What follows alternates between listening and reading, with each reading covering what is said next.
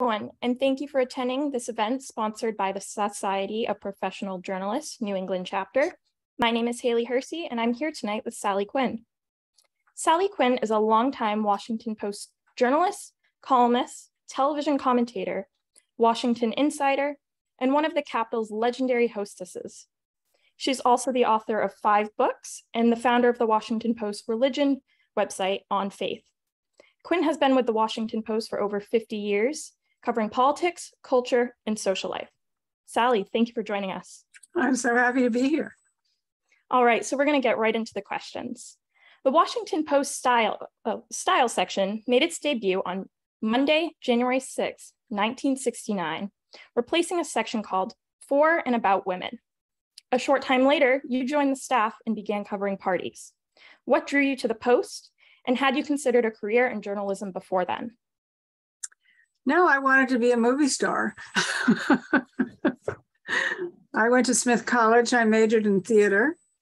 I got discovered by an MGM talent scout. I tried out for several parts on TV and in the movies. And for various reasons, I did summer stock. It didn't work out. And so I had many, many different jobs. I moved back to Washington where I went to Europe with my parents. My father was in the military and I moved back to Washington. And I had about 10 different jobs. I mean, really every possible kind of job you can imagine. And then I also did in New York too. I worked for the Smithsonian Institution. I worked for Senator Barry Goldwater. I worked for Senator Eugene McCarthy, who was very left-wing. I worked for Senator Bobby Kennedy. I worked for an environmental group. I worked for a right-wing military analyst group. I worked for a left-wing, you get the picture, a left-wing sort of think tank. And then I had a job as a social secretary for the Algerian ambassador, who was only 32 and a bachelor, gorgeous movie star. And he was living in Lyndon Johnson's mansion that Johnson had before he became president. And so I got to run all his parties because he didn't have a wife. And that was really fun because my parents had always entertained a lot when I was growing up. And so I really knew how to do that. And then that was over and I, was floundering around for jobs. And so I decided to go back to theater. So I went to try out for a play that was being performed at Washington's local theaters here. Mm-hmm. It was a Joseph Heller play called We Bombed in New Haven. And meanwhile, I had been interviewed for a job as the secretary for the editorial page editor, who had hired me on Monday and fired me on Tuesday because he said I was overqualified. And besides, I didn't know how to type or file. But he had sort of kept me in mind. So when Ben Bradley, who later became my husband, who was editor of the Post, was looking for a party reporter, I had met the editor of the editorial page many times socially. He suggested to Ben that he'd call me. And so I went to interview Ben and also went to try out for this play. And you talk about Robert Frost, The Road Not Taken. The same day I got a call from the director of the play saying that I had the lead. And I also got a call from Ben saying, you don't know me, but I'm the editor of the Washington Post and I'm interested in hiring you to cover parties. And so I went down to see Ben. And that was the end of my acting career because I was so dazzled by him. I mean, I was too young to fall in love with him because he was 20 years older and he was Mr. Bradley, but he was just so incredible. I couldn't think of anything I'd rather do than work for this man. So the next day I went out and I covered my first party and I had my first byline. Amazing. So kind of to go back a little bit to For and About Women, what was it like starting on the ground floor of a brand new section? Did it make you feel like you were breaking new ground in journalism, or did you have any doubts about if it would be a success or not? Well, everybody was against getting rid of For and About Women because every paper had a women's section. And they covered teas and, little white glove luncheons, ladies' luncheons, and, very sort of formal embassy receptions. And it was all done very properly. And everybody, all the ladies in the style section wore hats to cover all of these events. And Ben invented the style section, and he just totally just threw everything up in the air and let it land. And one of the things he did was he hired people from other sections of the paper who were good writers, because he wanted it to be a writer's section and not just about women. I mean, he wanted to cover music, and it was in the 60s, and he wanted to cover Haight-Ashbury and the, left-wing movements and the anti-Vietnam protests and all of that kind of thing. And so my desk was next to this guy named Phil Casey, who was in his 60s and was an old police reporter who had been on a police beat forever. Brilliant writer. I mean, he did the best police stories, and he smoked like a fiend. He had a pile of cigarettes in his ashtray, a very gruff voice. And so I sat down next to him. I had my little white gloves which I did when I went to interview Ben. And I said, "Hello, Mr. Casey." And he looked at me and he said, "So you're going to cover parties, are you?" And I said, "Yes, sir." And he said, "Well, I got one piece of advice for you, kid."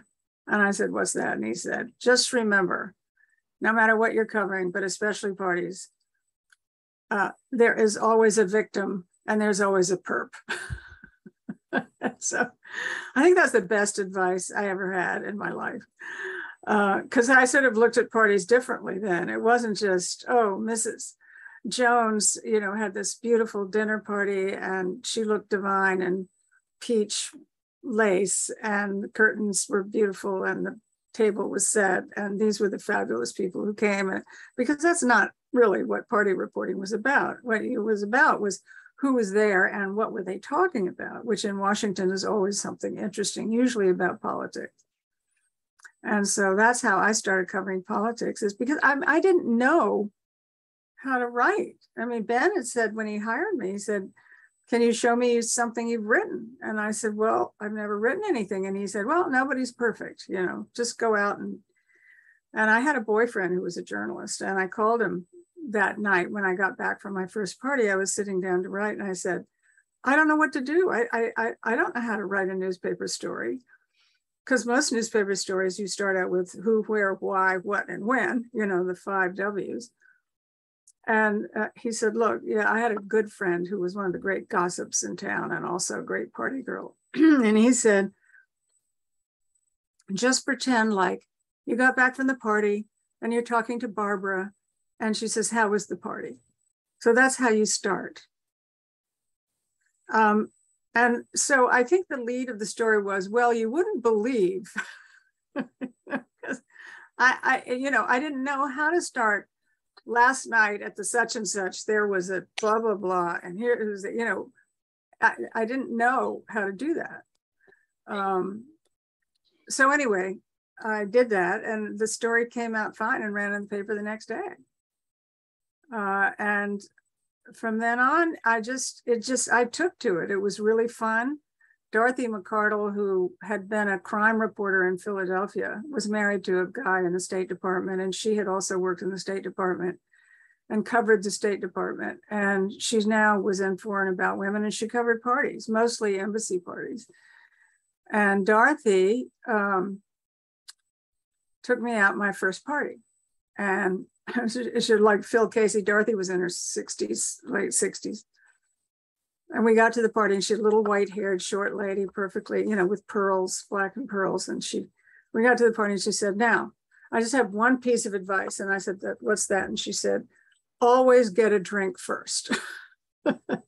So we headed to the bar and we both had Dubonnet on the rocks, and she knocked it back and I knocked it back. And she said, "Okay, now we can go to work." And that also served me well. Lovely. So Ben Bradlee, as we've already talked a little bit about, said in his memoir, A Good Life, that you had soon had patented the sassy, irreverent, insightful profile where the interviewee provides the ammunition and the interviewer pulls the trigger. What were some of these parties in Washington like then? And how did you approach your subjects? And how did you choose what parties to cover? Well, I think he was probably talking a lot. And he was probably talking about the parties, but also the interviews as well, because I was doing a lot of personal interviews with people. But one of the things, I mean, I grew up, you know, I spent a lot of time in Washington, and I'd worked for various, I worked at the Pentagon, you know, I worked at the Diplomatic Corps, worked on the Hill. And so I knew what the conversations in the parties were like, at the parties were like. And I knew that they weren't just about the weather.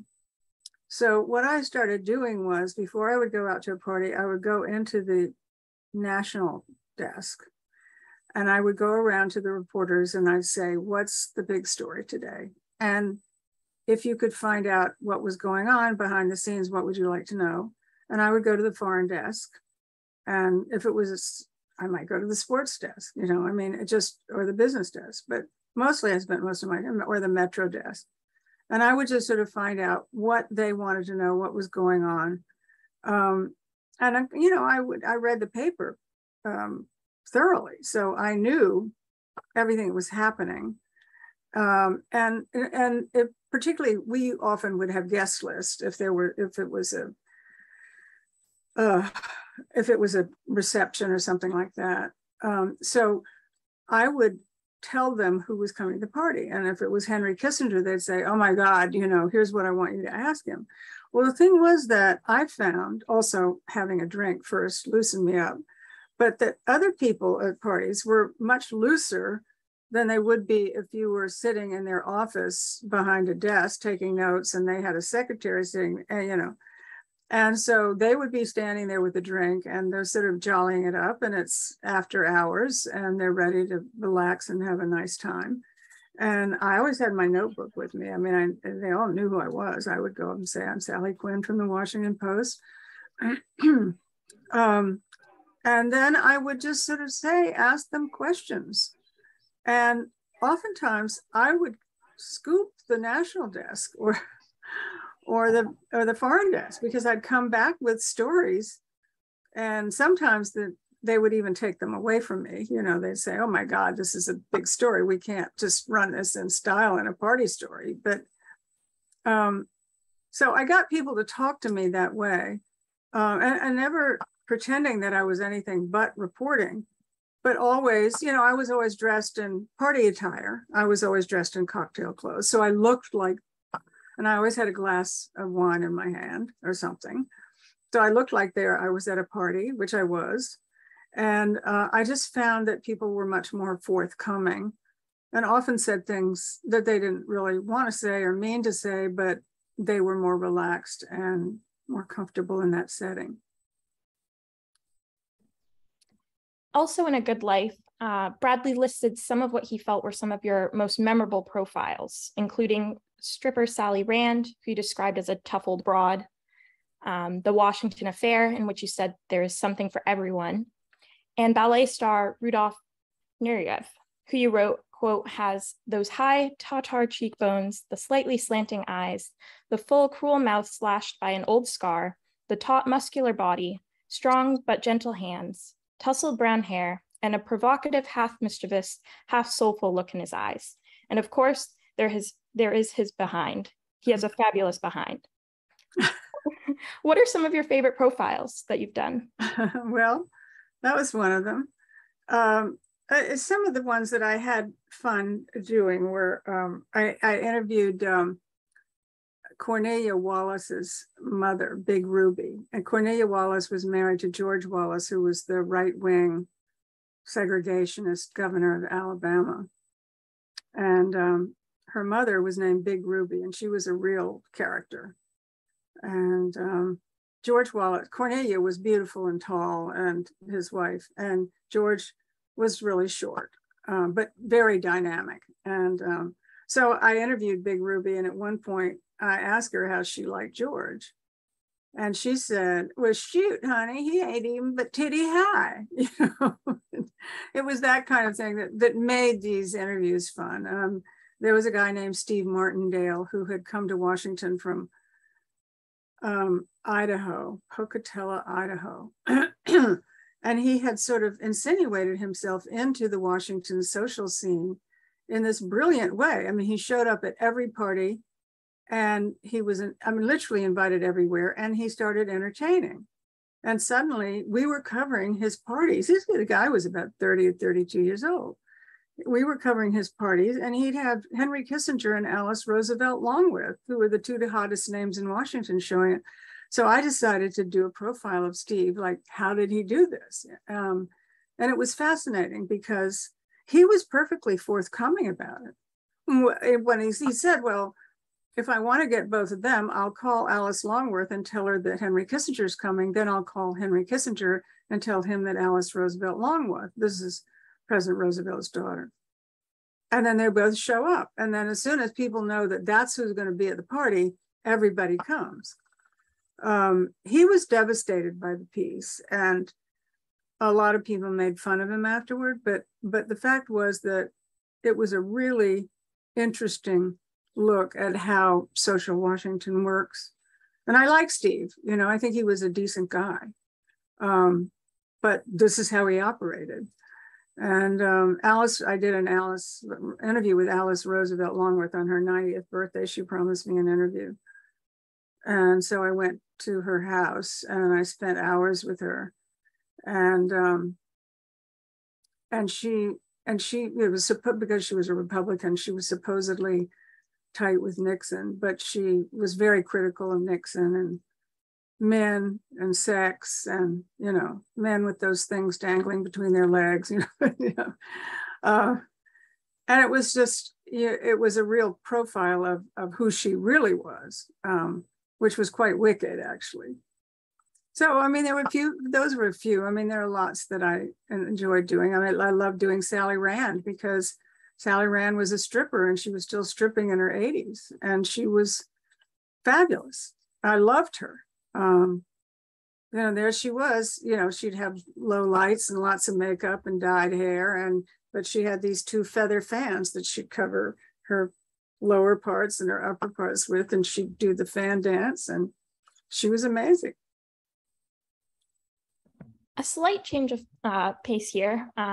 Of course, as you were becoming a fixture in the style section, something else was happening at that time. We've kind of briefly talked a little bit about it. Ben Bradley started getting anonymous letters that he said were both flirtatious and cryptic. Can you tell us about how your relationship developed and about the lunch where you admitted the letters were from you? Well, you know, I had been, as I said, completely dazzled by him. I was living with somebody in New York at the time. We'd been together for about 7 years, but we didn't, you know, we just didn't see each other that often because he was in New York, I was a journalist, and I was in Washington. And I was, you know, more and more just attracted to Ben. And then the summer before we got together was a Republican convention in Miami. And so I was covering it for the style section, and Ben was obviously going down to lead the bureau. And the Washington Post travel section had put us next to each other in seats. We all flew economy, everybody in the paper. So there I was seated next to Mr. Bradley. And it was a 2.5-hour flight, and it was the most turbulent flight you could ever imagine in your life. And I'm a hysterical flyer, you know. I'm the person in the back row who screams, "Oh my God, we're all gonna die," you know.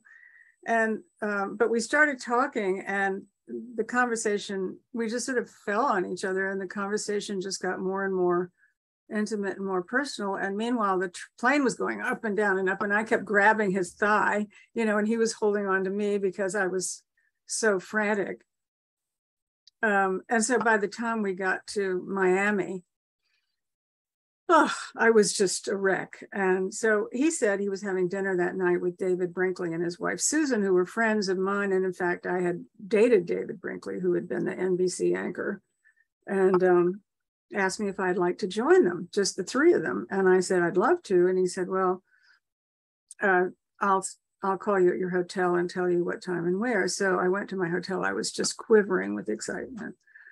And he called and he said, I've got bad news. He said, my roommate, the managing editor, Howard Simons, has already arranged for us to have dinner take a group of reporters out for dinner at Joe's Stone Crab.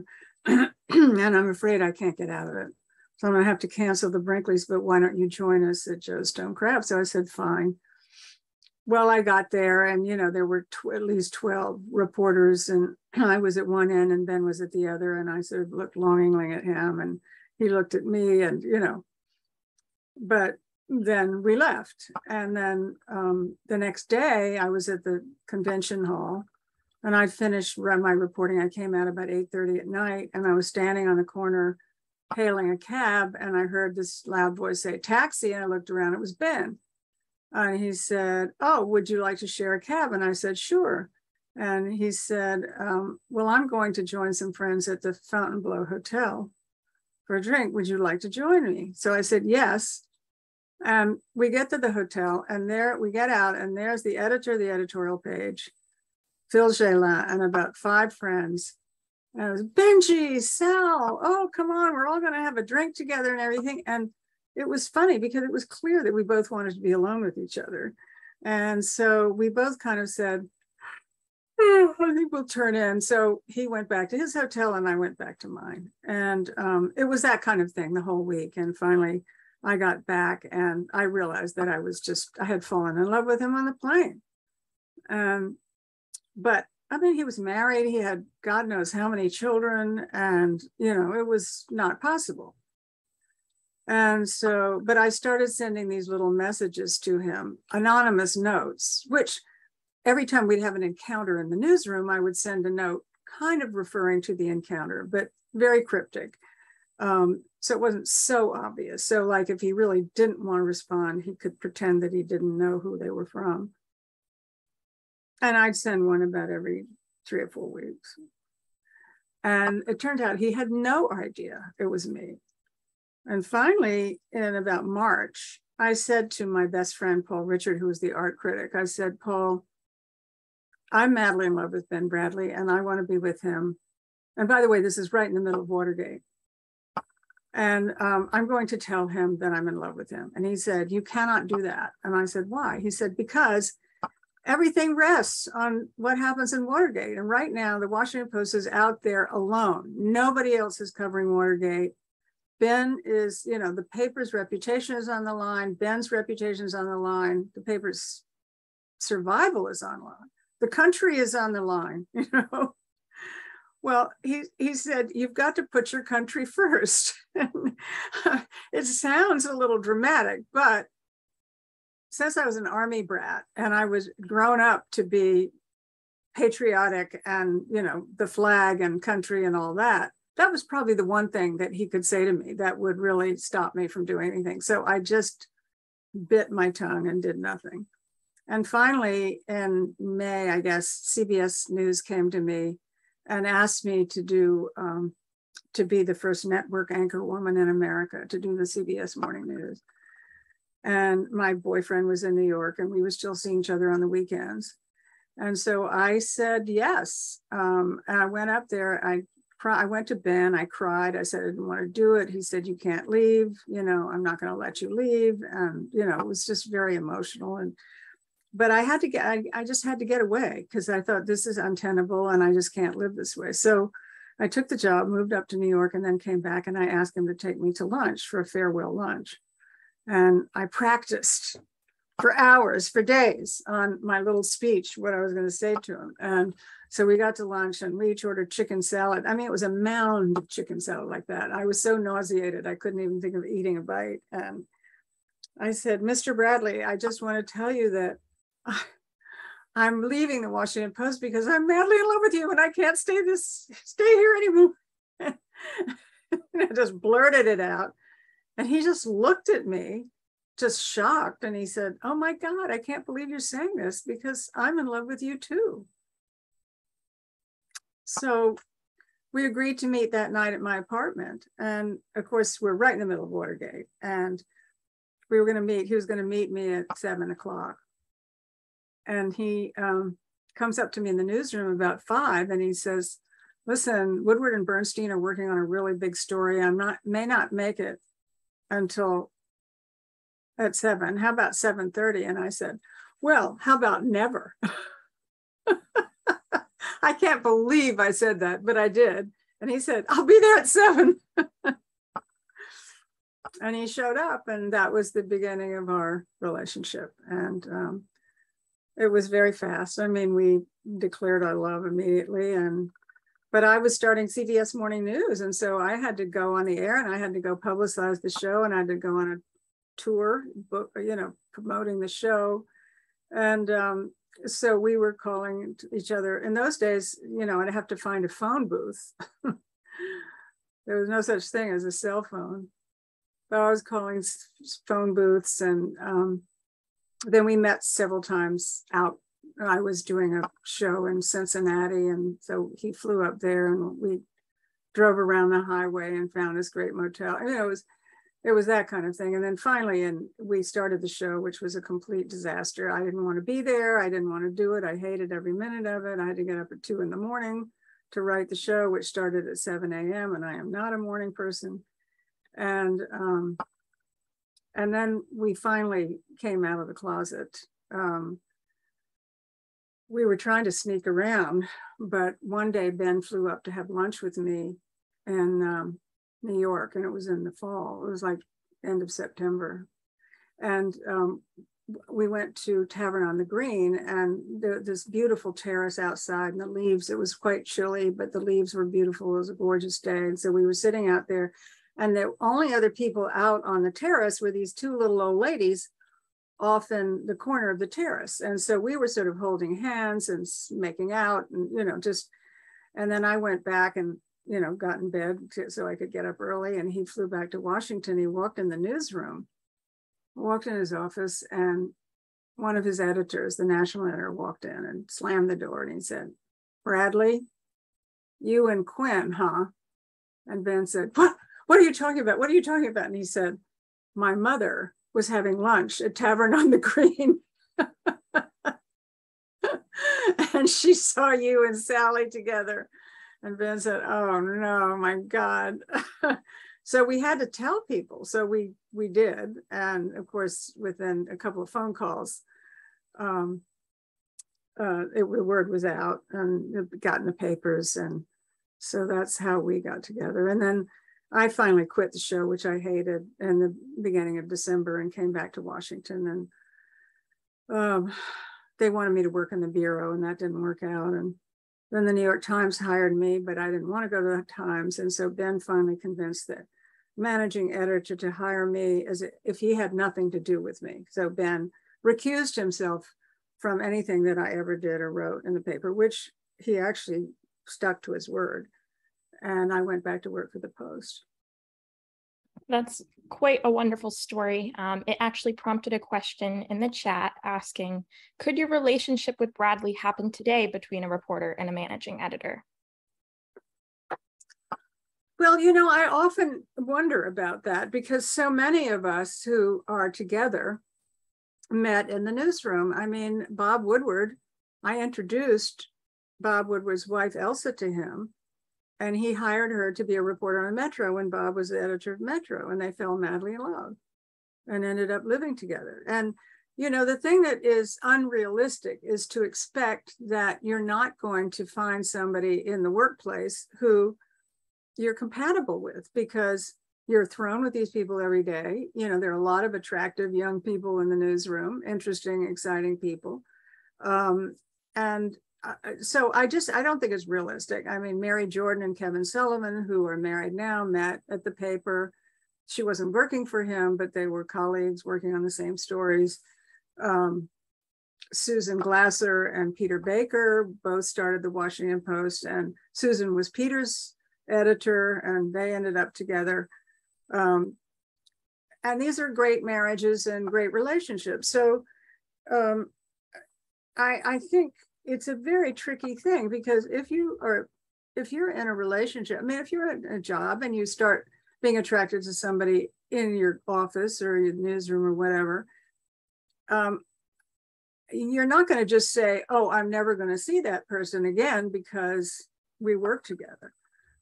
But I think at some point, if you do start seeing each other, if one works for the other, I think then that you have to go to management and say, you know, we're involved in it. But that's also hard to do in timing, because when you first start seeing each other, you don't know whether it's going to end up being anything or not. And clearly, if one person works the other, one of them is going to have to change jobs. And often, not as much anymore, but often it's the man who's the boss. And so often it's the woman who has to change jobs. But I don't know. I mean, I think the idea of saying no workplace relationships is it just doesn't make any sense, because it's not realistic. It's going to happen. So I think that organizations should try to figure out a way to handle it, so that when the inevitable comes, and it does all the time. I mean, when I was in the Washington Post, there were lots of people who were having affairs with each other. And I'm sure that's true in any work environment. And, you know, especially if you've got a situation like COVID or something where it's really hard to meet people. And look how many people are on dating apps because they just don't have any place to meet people. And the one place you have to meet people is in your office or your workplace. Thank you for answering that question. I want to go back to a little bit about CBS Morning News when you started there. Your time there may have been short, but what was it like to again break ground as the first female network anchor in the United States? It was horrible. It was really horrible. Well, for one thing, I had no training. I didn't have any practice, and I'd never been on TV in my life. So there I was suddenly in the studio, and there was this camera, and I didn't even know that it meant, you know, when the red light was on, that I was on the air. I mean, I didn't know anything. I didn't know how to read a teleprompter. This is the first day. And of course, I got pneumonia the first day. So I was sick as a dog. And for some reason, I decided, I had long blonde hair. And I decided that I had to look dowdy because I wanted to look serious. So I sort of put my hair in this sort of old lady hairdo. Doesn't look so hot right now, but anyway. And I had granny glasses, and I had this sort of little yellow, like a military jacket. It was hideous. I don't know what I was thinking. And I was so sick that I could almost not stand up. And that was my debut on television, and it went downhill from there. My co-anchor was a fabulous guy named Hughes Rudd, who was a Texas journalist who had been a newspaper reporter before he came to work for CBS, and he was totally iconoclastic and really funny. And and the reason they hired me was because the women at CBS went on basically on strike and said, you know, there's not a single woman anchor in the country, and we think it's time that a woman be an anchor. And so what do? They go out and they hire me instead of hiring one of them, which is what they should have done. And they hired me because they liked the way I write, and they wanted something snappy and saucy and, you know, sort of outrageous. I don't know what they thought they wanted, and they interviewed, and Hughes got to choose who he wanted for his co-anchor, and they interviewed all of these women, and Hughes didn't want any of them. And so Gordon Manning, who was the head of CBS News and who was an old friend of Ben's, called me up and asked me to come up for an interview. And so the three of us had lunch with Hughes. No, Hughes and Gordon and I had lunch, and Hughes and I just hit it off. I mean, we were like thieves, you know, thick as thieves. And at the end of the lunch, Gordon said, "I want Sally." And Gordon said, "Okay, Hughes, why Sally over all the others?" And he said, "Because she's meaner than a junkyard dog." So that was my claim to fame. But we got on the air, and then of course, I have to say that if it were 11:30 p.m. show, like a nighttime talk show today, it would have been a smash hit, because Hughes and I were really outrageous. And everything that came out of my mouth was just stupefying, funny, but stupefying. And they couldn't deal with it because it was the news. Nobody had ever talked that way on the news. And so it was just, I was about 50 years too late, 45 years too late. I mean, too early. Anyway, I just made one gaffe after the other. I mean, they weren't gaffes, but just things that I probably shouldn't have said on the air. And so then Don Hewitt, who was the producer of 60 Minutes, decided he wanted me on 60 Minutes. And I was supposed to cover Princess Anne's wedding. And so I went over, he was going to be my producer. And he took me shopping. He had a total makeover, new makeup, hair, bought all these new clothes for me.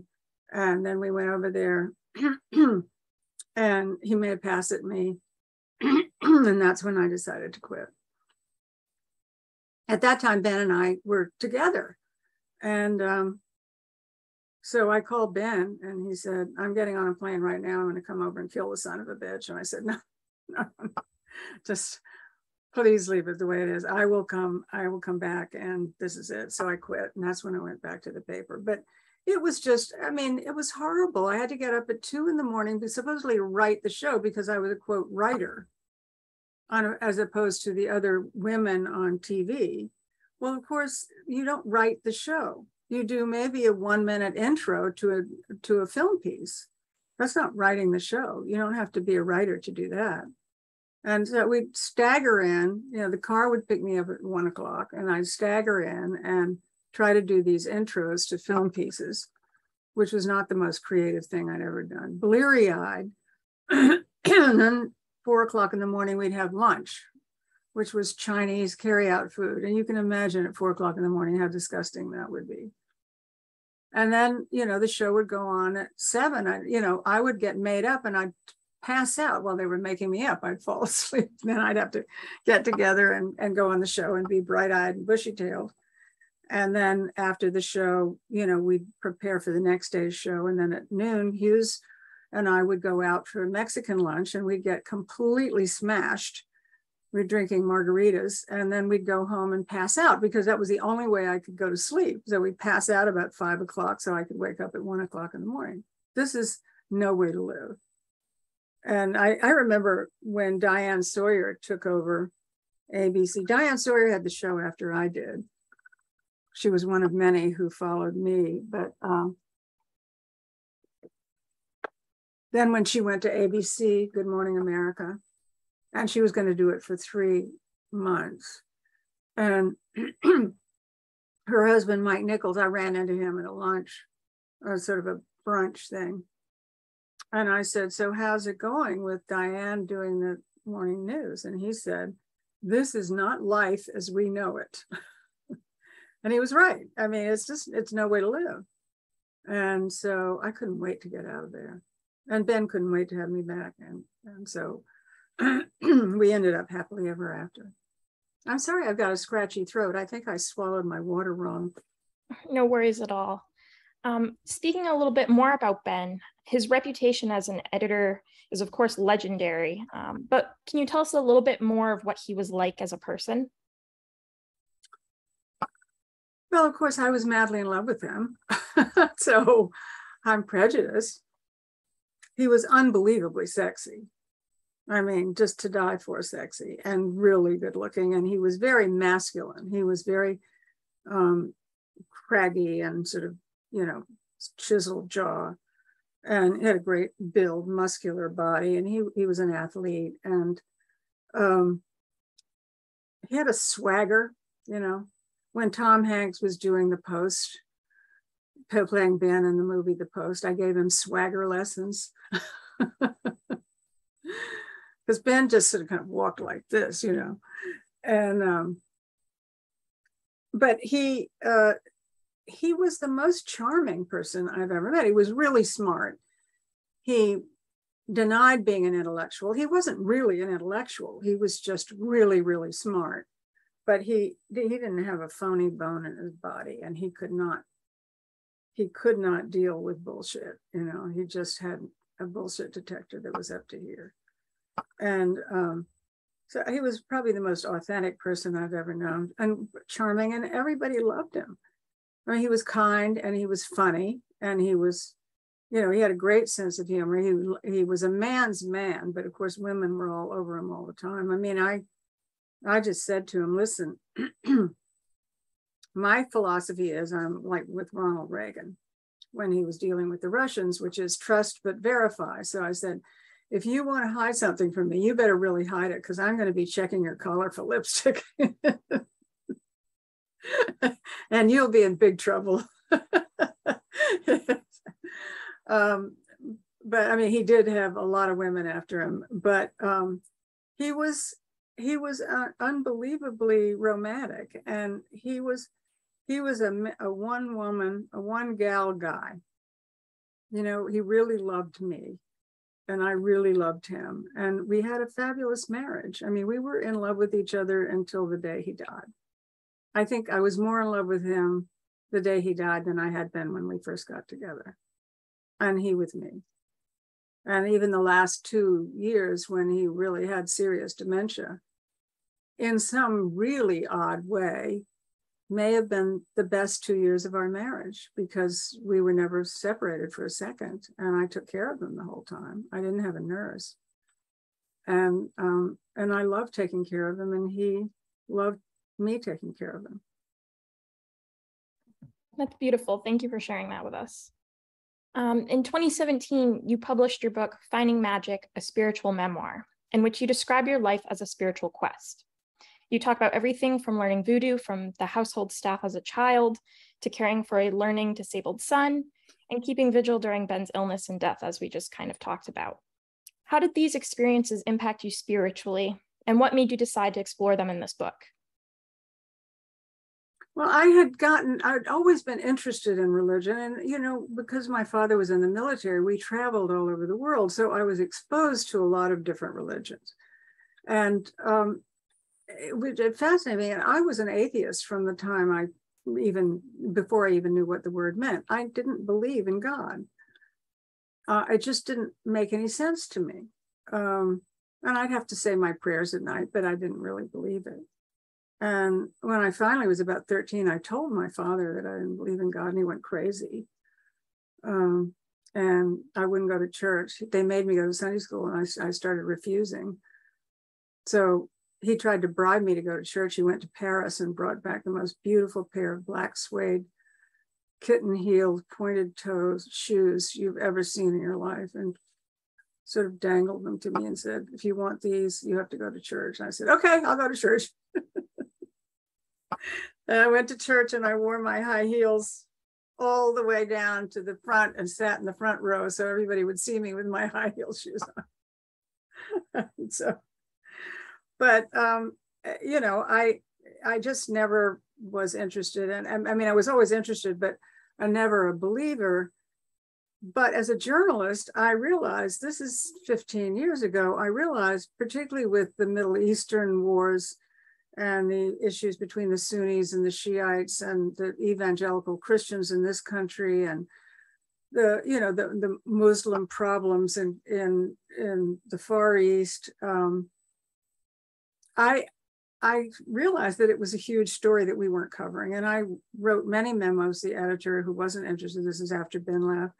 And finally I went to Don Graham, who was the publisher of the paper, and I said, we are not covering this story, and it is a huge story, and it should be every aspect of it. And he said, well, why don't you start a religion website? At that point, the WashingtonPost.com had just been started, and it was in a building in Arlington, Virginia, which is across the bridge, which might as well be in another country, on another planet.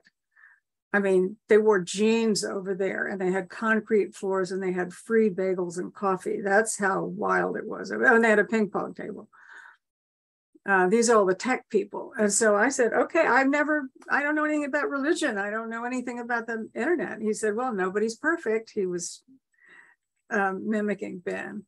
So I went over there, and it was great because I could do anything I wanted. I mean, nobody knew what, everybody was starting up everything. So I started this thing, and it became an instant success. And I was interviewing everybody, you know, atheists, agnostics, Buddhists, Jews, Muslims, Christians, you name it. And it was fascinating. I just learned so much, and I had the best time. And then we had a page in the newspaper that was called, I named it On Faith. I got John Meacham, who is a religion scholar and historian, was editor of Newsweek, and I had no street cred when it came to religion, but John did. And so I called him and asked him if he would be my co-moderator, which he said, yes, but he said, I have a day job, so you're going to have to run the show. And I said, okay, fine. But this way I could send out invitations to people and say, John Meacham and I are doing this website and we'd like to interview you. And so it just really took off. And so I did that for 7 years, and I had a fabulous time. And I learned more. And John had argued with me about being an atheist, because John is a practicing Episcopalian and a believer. And he said I wasn't an atheist, because he said, if you're an atheist, it means you believe in nothing, and it's a negative thing, and you're not a negative person. You're just against religion. And I wasn't against religion, I just didn't believe in it. And so anyway, he said, you know, here's a list of books you need to read. And so I read all these books by all of these sort of intellectuals and philosophers and theologians, and I just got more and more interested in the subject. And in fact, I'm writing a novel right now, which has a lot to do with religion.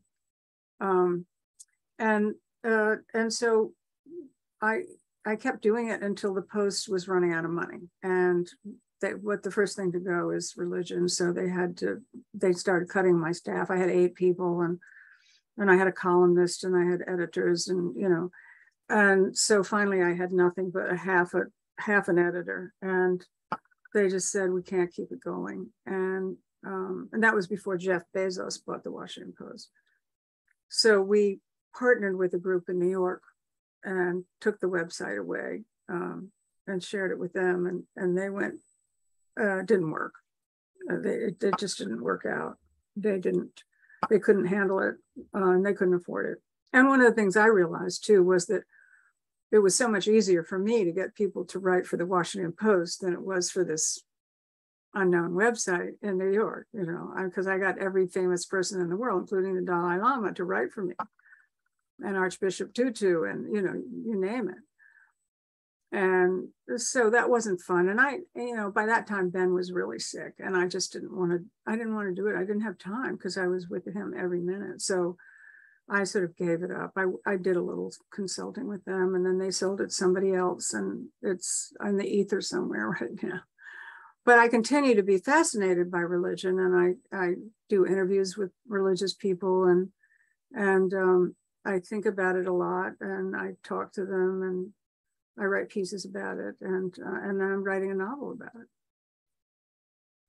Wonderful. I'm seeing in the chat that we have a few more questions, so at this time we'll open it up to some of those. First, we have, how did you learn to write like a journalist? Let me just say one more thing about the spiritual side, because my book was very spiritual. And it was about discovering my own spirituality, and about learning how to be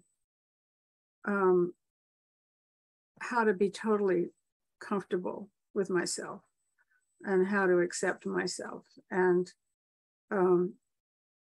I learned, as I said, I learned so much about it. But one of the things is that I wanted to work on becoming the person that I wanted to be. And I'm almost there. Not quite, but just obviously trying to be a better person, but just thinking more about other people than about myself, and about my ambitions and my goals and my this. Of course, I have goals and ambitions, but I just find that I'm much happier when I'm, you know, taking care of somebody, taking care of Ben, or helping. I have a son with learning disabilities, taking care of my friends. At this stage of my life, a lot of my friends are sick and dying. And so I find that I'm ministering to a lot of people in an odd way. A follow-up to that, then, I suppose, would be, do you find that writing this book, this novel that you're working on, do you find that this is a sort of therapeutic outlet for you to kind of explore this spirituality a little bit further? Well, certainly the finding magic I did. That was a really important, and that was after Ben died that I started writing it. And I mean, it was very cathartic. I mean, I would sit at my desk and just sob for hours and hours and hours. But it was a real voyage of discovery for me, of really learning who I was, and also seeing things that I had done wrong and wish I had done better. I don't have a lot of regrets. I don't look back, but there were things I wish I had known more about. And I allowed myself to grieve for Ben for a long time. It'll be 8 years on October the 21st that he will have been dead 8 years. And I still dream about him every night. I still miss him every day. I still love him. But that the missing him and the pain of that has really helped me understand other people and other people's pain, and a lot more than I ever did before. I mean, certainly I learned that with my son Quinn, who was born with a heart defect and was in the hospital in and out until he was 16, and still he's fabulous now. I mean, he's 40 years old. He has 2 books. He's finishing his 3rd. He has his own website. He's married to a beautiful woman. He has a 10-year-old stepdaughter. And so he's great, but there was a lot of pain there and a lot of fear in the early days. So that, I mean, I'm not one of these people who say, oh, you need to suffer in order to have a decent life. I don't believe that. I mean, I would wish nobody ever had to suffer. But I do think that I learned a lot and became a different person because of that. Thank you. Thank you for elaborating a bit more on that. To go back to some of the questions in the chat, how did you learn to write like a journalist? Was it just learn as you go? What was the biggest difference in writing for the style section versus the news? Well, I didn't learn. As I said in the beginning, I had no idea what I was doing. So I just wrote. And I still do. I write like I'm talking to somebody. Oh. And this is what I'm doing with my novel. I have an editor I'm working with. And I send her pages.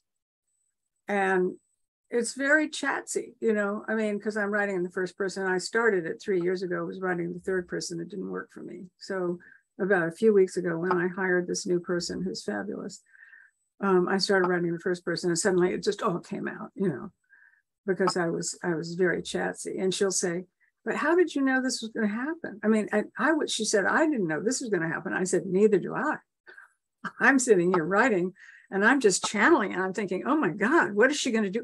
Oh my God, don't tell me she's going to do, So, I mean, that's fiction writing. But journalism, because I never was trained as a journalist, so I didn't know that. I mean, I never was trained to start with a lead that gave you the facts and all of that. It was always feature writing. It was always, and very personal. My writing was always personal. And I don't think that in the 50 years that I've been at the Post, well, 52, I don't think that I've had more than one story in the news section, on the front page, like a news story, because I don't write that way.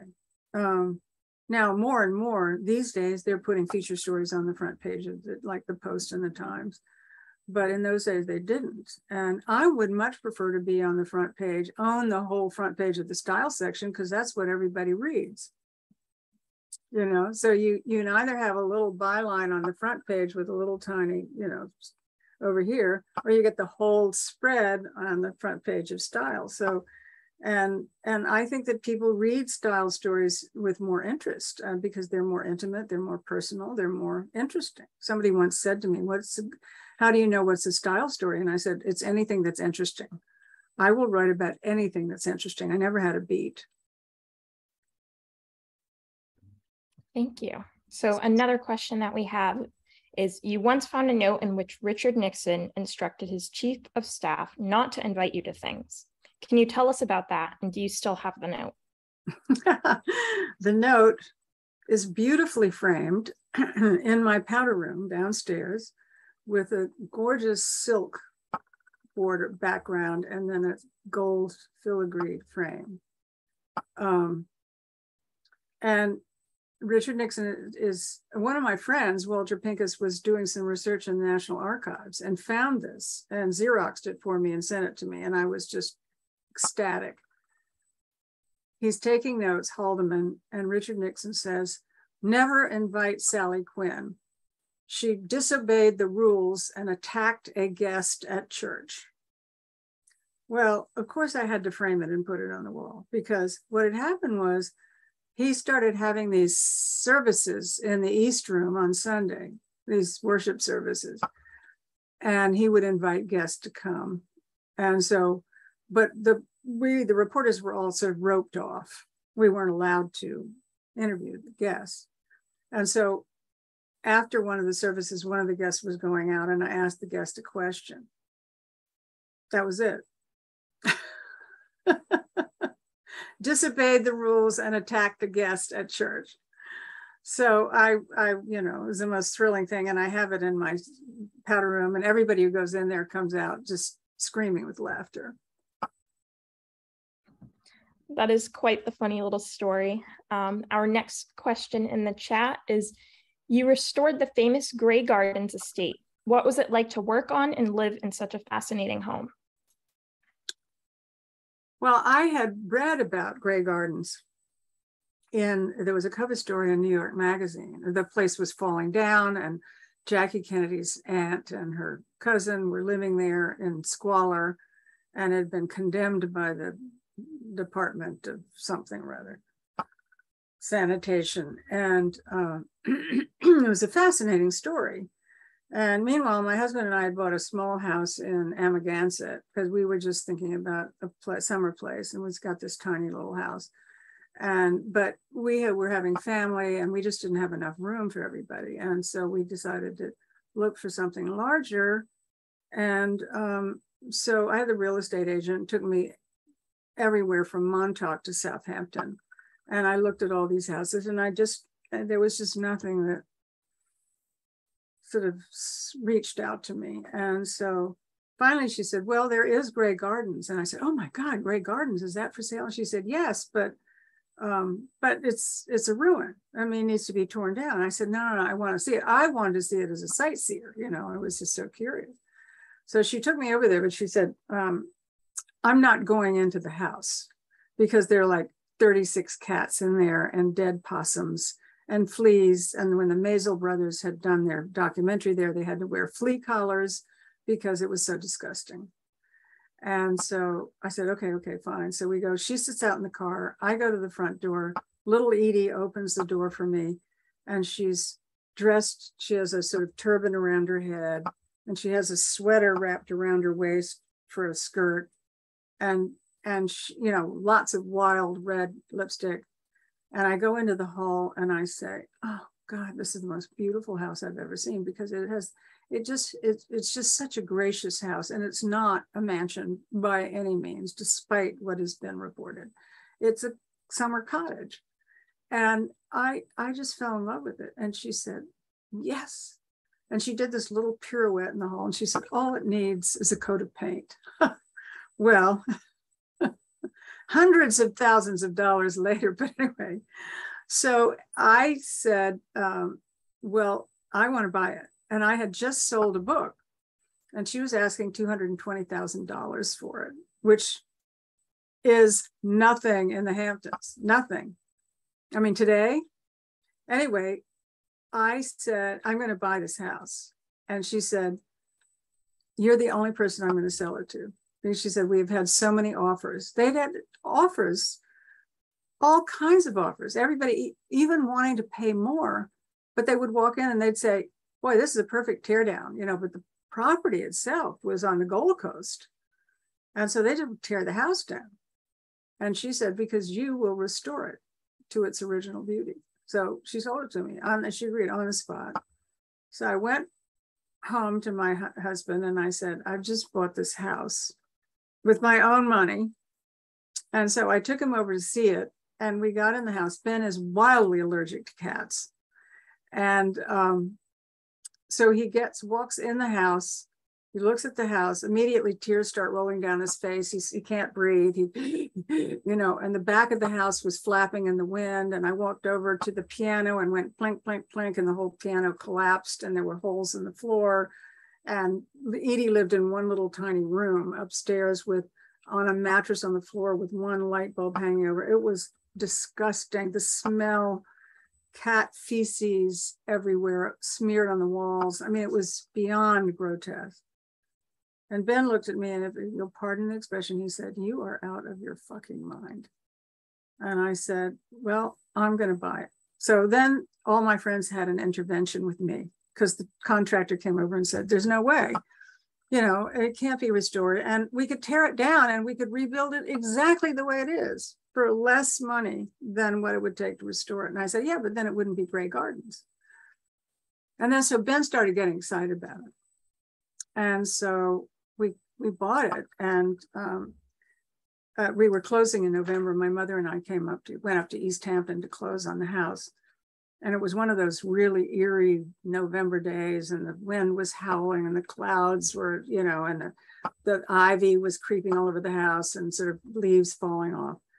And we walked in the door and locked the door. It was really scary. I mean, it looked like a haunted house. And we walked out to the porch sunroom, which all the glass was broken and the weeds were growing up. And all of a sudden we felt a presence, and I looked up, and there was this woman, gray-haired woman, standing in the living room door. And I said, who are you? And she said, my name is Lois. And she said, I'm a friend of Big Edie's. Big Edie had died, which is why little Edie was selling the house. And she said, I just came to bring you a message from Big Edie. And she wants you to know that she chose you to buy this house. She is looking over her shoulder at you. She's looking down. She wants you to know that everything is going to go perfect with this house. And she's going to make sure that it does. And so I had bet Carl Bernstein $100 that we would be in the house the following summer. He said, everybody said there's no way. And then this woman disappeared, and the house was locked. I don't know where she even went. And so my mother and I was so excited, I started smoking. I just smoked that day for the first time. Anyway, that summer we were in the house in August. We were in the upstairs bedroom, and the bedroom and the kitchen were finished, and the workmen came every day, but we were in the house. So Carl had to pay me $100. But the thing that was funny is that the contractors did it faster than they said they would and charged less than they said they would. It was cheaper and faster than we ever thought it would be. So it's definitely a haunted house. And I had it for 45 years and loved it. But after Ben died, it wasn't the same. And so I just sold it. And I've not looked back once. Wow. Another question we have is, how do you think Ben would feel about the news business today? Not only the decline in the amount of newspapers, but also all the news channels. Well, I think that Ben would be discouraged by the diminishing number of newspapers, because he really loved, and I do too. I don't have to subscribe to the actual paper, but I get 3 papers and I just like to hold on to them. But a lot of my friends, and much younger people, don't ever even look at the paper, and the numbers are dwindling. But Ben was very much, he liked to look forward. He loved change. He was very innovative. So I think he would have understood this. He didn't have an easy time with computers, that's for sure. But then neither did I, neither did a lot of us when they first started the Post. I was just insulted that I had to work on this machine when my trusty typewriter was in front of me and I could tear sheets out and hand it to the copy aide, but I think that I think the worst part about it was of what's happening in the world of news today for him would be the lack of the disinformation, the lack of truth. I think that would have driven him crazy. I think people often ask me what Ben would think during the Donald Trump years, and I said Ben would have been just, totally laser focused on getting the story. And it wouldn't have been about Trump. It would have been about the story, because Ben was not ideological. I mean, he believed in good and evil and all of that. So, he was a Democrat and a liberal Democrat, but he did not approach things with an ideological bent. It was like, gets the truth. And he couldn't stand the lying. And I think he would have been undone by Donald Trump, just the lying. But he would have wanted to chronicle every single word of it. On the Washington Post wall, there's a huge 3-story wall in the Washington Post. The conference room is called the Ben Bradley Conference Room. It's all glass, and where they have the story conference, and then the wall above it, and it has these huge quotes from Ben, and it says, "The truth, no matter how painful, is always better than a lie." And that was his whole thing was about lying and about getting the truth. So I think that in terms of what's happening with journalism, I think there's always going to be a way for people to get to the truth. So I think he would have found a way to get to the truth, and whatever form it took. Wonderful. I'm seeing no more questions in the chat, so I'm going to ask you a final one today. In 2019, the Washington Post celebrated Styles' 50th birthday. Today, every major newspaper in the country has a Styles section. In the world. Yeah. Yeah. Despite the enormous success and influence style has had on journalism, last year you wrote a piece for the Post that declared the end of DC's elite social scene. What's changed? Well, I think probably the thing that's the saddest thing that's changed is that there is a lack of communication and a lack of dialogue between people of different persuasions, and I'm sorry about that, because I think that, I hate to say in the old days, but there was a time when Republicans and Democrats could actually be friends and get together after work, and their families were friends, and they would all they'd live in the same neighborhoods, their kids would go to the same schools, and they would see each other socially. And I think that the division now is so intense that it just doesn't exist anymore. And even people who try to reach out, it's really hard to reach out with people, because it's not, I think that the people who are Trump supporters are not necessarily, it's not about politics. It's not even about ideology. I think it's about morals and ethics and values. And so if you want to be friendly with somebody, if you want to socialize with somebody, you really want those people to share your morals and your ethics and your values. And I think a lot of the Trump supporters don't share those values with moderate Republicans and Democrats. And I know a lot of moderate Republicans who, I'm sorry to say, will still support Trump, even though they find him loathsome and evil. But somehow they've lost their moral compasses. But that makes it really hard to be around people you don't admire if they've lost their moral compasses. And so that makes socializing different. So now a lot of it is journalists, and most journalists are liberal persuasion. And so, if they're Democrat in the White House and Democrats on Congress, they'll see each other. But there's really almost no mixing at all. Perfect. Well, I just want to say thank you so much, Sally, for your time today. It has been a great honor to be able to interview you. So thank you. Well, thank you for interviewing me. And I have to say, you've lived up your reputation. You are awesome. Your questions were great. So